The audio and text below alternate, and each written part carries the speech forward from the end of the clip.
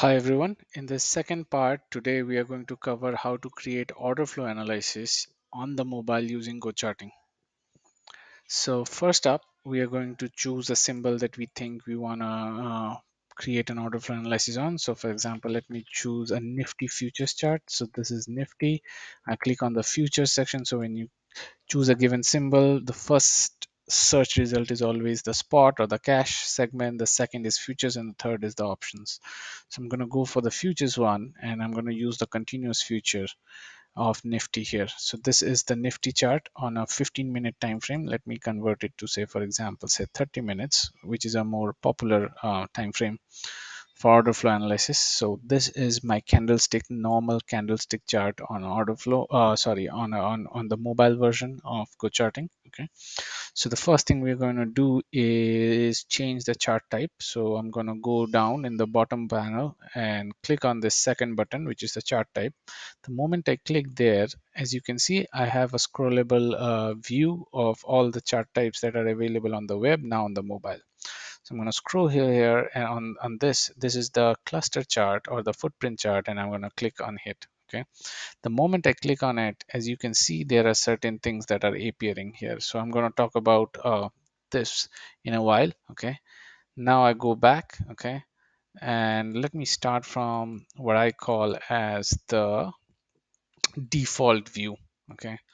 So let me go to the default view.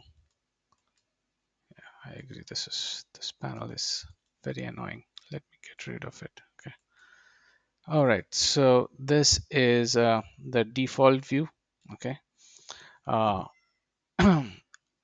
and so the first thing people ask is, hey, I'm not able to see the numbers or the trades that are placed at different levels, the various market orders. The first thing you have to do is use your mouse and scroll it, okay, or zoom it, like I'm zooming it now.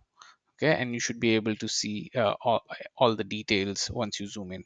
Okay, so again, repeating, this is where we were. Okay, this is how it looks like a normal candlestick, but when I zoom in, okay, like I'm doing, you get to see the numbers within. Okay, so this is your footprint chart, where on the left hand side you have the sellers, and on the right hand side you have the buyers. These are all market orders. Okay, so that's part one. Okay, now the second thing we have to do is set the scale and the tick multiplier. So in order to set the tick multiplier, I'm going to go and hit this button on the top right, which will open up the left hand panel.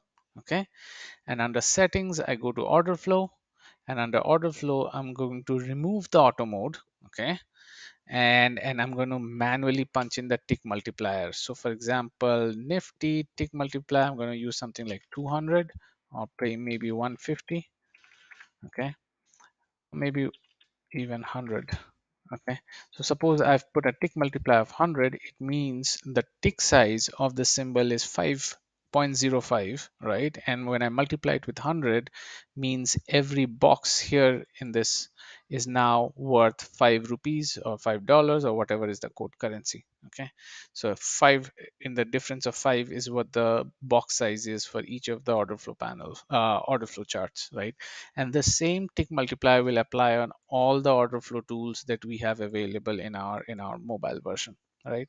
The second is, some people would like to see numbers or these trades, quantity of trades in terms of lot size. So I'm going to click on format volume, and I'm going to put the lot size in here. So I think the lot size of Nifty is 50. So now what is happening is, everything that you see on the left and right are basically giving you the number of lots that were traded on the sell side, which is in red, and buy side, which is in green.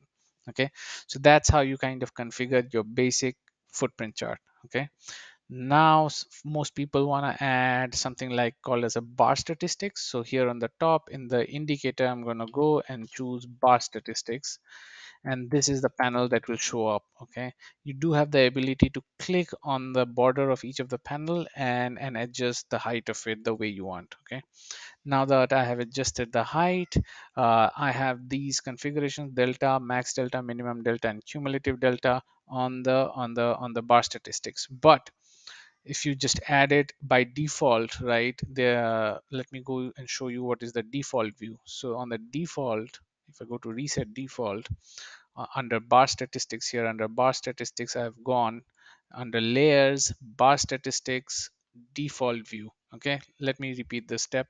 I went to the side panel, layers tab, and this is how it would have showed up, and this is your indicator that you added, bar statistics panel, and I scroll down and I put reset default, so that gives you the default view. And these are the default metrics that you will see, but most people like to see delta, and they have the ability to change it per their requirements. So I click on layers, and again on the settings, so I click on bar statistics, and here I get to choose whatever metric I want. So I'm going to just keep volume, and I'm going to get rid of all the other default ones, and I'm going to add delta and say cumulative delta. I'm making it up. Okay, so these are the three metrics that I'm concerned, and I have just set it up. So now, as you can see, I can uh, um, and again, most people see by default a view something like this and ask us, hey, I'm not able to see the bar statistics, I'm not going to be able to see the tick data on mobile, how do I do it? All you have to do is zoom in. The moment you zoom in, these numbers will automatically show up to you. Okay, and then you can use, like I have explained in the earlier video, you can use your mouse on the chart and pan it left to right, and it will automatically, show you all the historical data that you want. Okay, so that's how you do it. If you want to adjust the scale, you can click on the price axis and vertically move it.